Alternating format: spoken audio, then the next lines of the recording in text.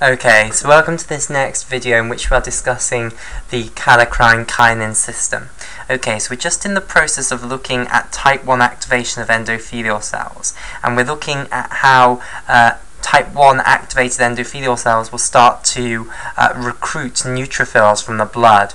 Okay, so upon type 1 activation, what happens is you get fusion of the viable plate bodies with the apical membrane of the endothelial cell, which puts P-selectin on the apical membrane of the endothelial cell. In addition, the endothelial cells start producing platelet activating factor, shown here in blue, which is a lipid molecule. Okay, so these two things allow the neutrophils to bind to the apical membrane of the endothelial cells, whereas before the neutrophils would certainly not have stuck to the apical membrane of the endothelial cells. So it's only activated endothelial cells which have these molecules on their surface to which neutrophils can bind. Okay, so neutrophils have a molecule, a ligand which binds to P-selectin, and this is known as P-selectin glycoprotein ligand 1, shown here in turquoise. Okay, so this is, let's put its name over here, this is P-selectin glycoprotein ligand 1. And because that's a bit of a mouthful, people often abbreviate P-selectin glycoprotein ligand 1 by its initials, PSGL1. Okay, so P-selectin glycoprotein ligand 1, or PSGL1. Okay, and they also have a receptor for the platelet activating factor, which is nice and sensibly called the platelet activating factor receptor, or the PAF receptor. So PAF is short for platelet activating factor, and then it's just the platelet activating factor receptor. Right, and we'll colour in the platelet activating factor receptor in vivid purple. Okay, right. So basically, the interaction between P-selectin on the surface of the endothelial cell and the P-selectin glycoprotein ligand 1 forms a very weak adhesion between the neutrophil and the apical membrane of the endothelial cell, and this interaction is said to tether the neutrophil to the endothelial cell. So this is called tethering, basically. Whereas the adhesion between the platelet activating factor receptor and the platelet activating factor on the endothelial cell is much tighter, basically. So it's called the tight adhesion between the neutrophil and the endothelial cell. Okay, then what will happen is the neutrophil will diapedese across the endothelium. So let me explain what diapedesis is. So if we've got these type 1 activated endothelial cells here, then we know we've had endothelial contraction. So we've got a little space between the neighbouring endothelial cells now. And basically what's going to happen is the neutrophil is going to squash its way through this gap. So it's going to deform itself so that it can form a little sliver like this, which can squash through that gap between the two neighbouring endothelial cells. Okay, and this process of almost slivering through the gap between two neighbouring endothelial cells is what's known as diapedesis. Okay, so the neutrophil will diapedese across the endothelium by going through the gaps between the endothelial cells. Okay, and then when the neutrophil gets into the interstitial space, then what will happen is that it will start phagocytosing the pathogens, so it will engulf the pathogens. Let me show this. So here is our neutrophil, and what will happen is it will engulf the pathogen. Okay, so here I've just finished drawing its nucleus. Okay, so it will engulf the pathogen so that it's now within a vesicle within the neutrophil. Okay, so here is our pathogen in red here. Okay, so what will happen is initially the microbe or pathogen will bind to the surface of the neutrophil, then the membrane will invaginate around that pathogen, it will pinch off and form this vesicle here. And this vesicle within which the pathogen is contained is what's known as a phagosome. Okay, and then what will happen is you'll bring lysosomes, which are other membrane-bound structures within the cytoplasm of the cell, which are full of lytic enzymes called lysozymes, okay? And these lysozymes will break down the pathogen, basically, and digest it. Okay, so this is a way of destroying the pathogen.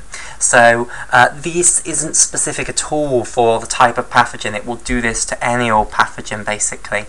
So therefore this is part of the innate immune system because it's not targeted specifically to that pathogen. Okay, so that's type 1 activation now of endothelial cells. Let's now discuss what type 2 activation will do. And just to summarize, type 1 activation will occur very, very quickly. It will occur in minutes, basically, and it's induced, remember, by this histamine. So you get vasodilatation, endothelial contraction, and neutrophil recruitment. Okay, now in type 2 activation, which is induced by the tumor necrosis factor alpha and the interleukin 1, released by dendritic cells and resident macrophages, this will induce almost identical things to type 1 activation. Basically, type 2 activation really just helps type 1 activation. So for instance, type 2 activation will also result in improved production of prostacyclin.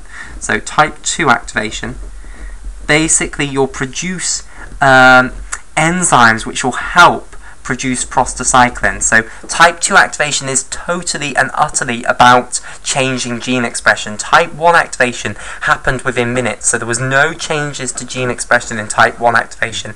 Everything just happened, basically you just activated a whole bunch of things that were already there and made. Type 2 activation is everything. Everything occurs because of changes in gene expression. So one thing that happens in type 2 activation is that your production of prostacyclin is going to go up. Okay, so it will increase your production of prostacyclin from type 1 activation. So remember, type 1 activated endothelial cells started producing nitric oxide and prostacyclin. Basically, your production of prostacyclin will go up once you've had type 2 activation underway. Okay, so that will increase vasodilatation even more in the arterioles and therefore increase blood supply to the affected area, causing redness and high temperature at that area. Okay, right. Then it will actually cause permanent retraction of endothelial cells. So let me explain this. So it's also going to contribute to increased vascular permeability, but in a more extreme way than we obtained in type 1 activation.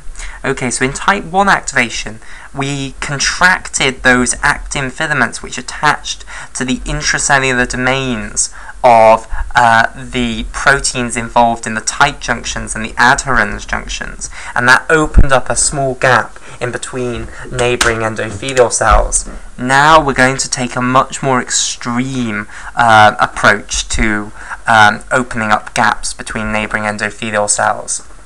So basically, what you have to acknowledge is what is actually keeping a cell in the shape that it usually adopts, okay? So when drawing cells, generally we just draw the cell membrane like this. But when you actually think, what actually is holding a cell in the shape that it is in? Well, it's not the cell membrane. The cell membrane is just goo, basically. It's fat. It's this phospholipid bilayer. It's not rigid at all. So if you just had a cell membrane, it would, be oscillating. It wouldn't have a fixed shape at all. So the reason cells have a fixed shape is that because within their cytoplasm, there is a meshwork, basically, known as the cytoskeleton. So you have a huge number of protein fibers that are everywhere, basically, within the cytoplasm, which forms a meshwork. And we don't often draw this, because if we did draw it, it would look something like this, okay? And, it makes the picture useless, really. It just makes it a horrible mess, okay? But this is what the cytoskeleton would look like. Fibers everywhere, basically, forming a mesh, and this is what holds the cell in its structure. Basically, the cell membrane is just sort of perched around the cytoskeleton. And two key things which the cytoskeleton is made up of are actin filaments and tubulin filaments. So actin and tubulin are the two key proteins which make up the cytoskeleton. They're actually very small proteins, but you can polymerize them together to make actin filaments and tubulin filaments, which are huge, great strands. Okay, so this is the idea. If we can dismantle the actin and tubulin cytoskeleton in the terminal portions of these endothelial cells, okay, so if we dismantle the cytoskeleton over here in these portions that I've highlighted in blue, what will happen? Well, then the cell membrane has no reason to stay in that shape. It will collapse down basically to here, and the same for this endothelial cell here. So now this portion of the endothelial cell highlighted in blue will be no longer existing. It won't exist anymore. So you've now got a massive great gap between these two endothelial cells, and this is what's going to happen in type 2 activated endothelial cells. So you'll get this retraction of the edges of the endothelial cell to open up larger gaps between neighbouring endothelial cells and increase vascular permeability even more. So again, this will help with the formation of an inflammatory exudate. Fluid will move from the blood into the interstitium of the affected site, and this will bring in proteins, it'll bring in complement proteins, coagulation factors, and the components of the Kallikrein-Kinin system. Okay, which are key mediators of inflammation and also attacking the pathogen and containing the pathogen in the case of the coagulation factors. Okay, then the final thing that happens in type 2 activation of endothelial cells is that you start expressing molecules which are also going to help recruit leukocytes. So this is where it changes. Initially, when endothelial cells are first when they first undergo type 2 activation, they start producing molecules which are involved in the recruitment of neutrophils. Okay, so there we saw from type 1 activated endothelial cells that you put on your surface P-selectin, and you've also got platelet activating factor, and that occurs extremely rapidly because the P-selectin already existed in the viable platelet bodies, and platelet activating factor is made extremely rapidly. Whereas in type 2 activation, you're going to make both of these molecules that are going to be involved in recruiting the neutrophils.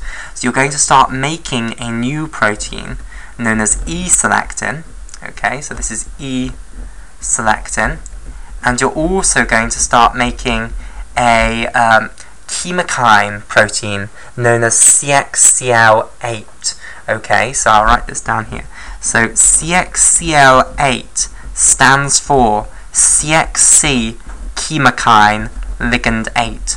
So it's within the family of chemokines, and in the family of chemokines there are 4 different families: the CC chemokines, the CXC chemokines, the C chemokines, and the CX3C chemokines.